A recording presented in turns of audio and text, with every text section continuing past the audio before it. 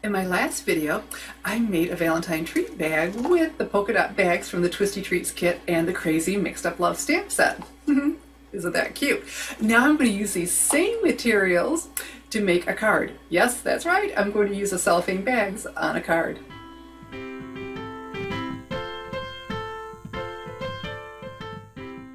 In my last video, I demonstrated for you how I made my gift tag.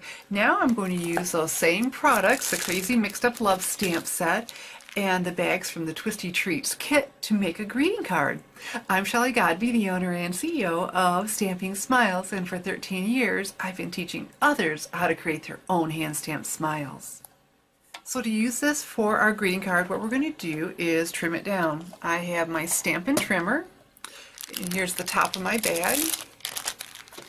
And I'm going to put this in at 4 inches, lock it in place, and watch how the blade cuts right through. Isn't that beautiful? And so on the bottom, I have a smaller bag, and I can save that for a small project, but for what I'm doing now, I want this sleeve. And I need to take this apart. It'll peel right apart for us. There we go.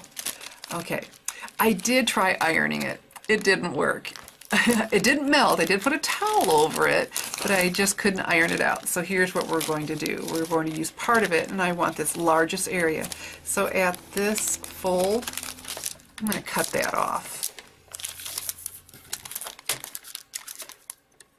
Trim that. There we go. And let's trim the other side too. Here at this fold. There. And so now I have that trimmed. Here is the part that I'm wanting. I have a 3.5 by 4 inch piece of Melon Mambo cardstock. In the center, stamped on a piece of Whisper White cardstock, again, is the Crazy Mixed Up Love stamp set using the same colors as my Valentine project. And that was punched out with a 2.5 inch circle punch. So now what we're going to do is layer this over top.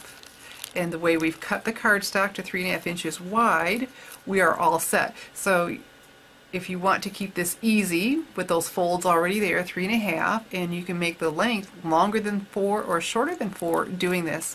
And so on the back, we just need to add some snail adhesive, put our finger where those ridges are, and secure down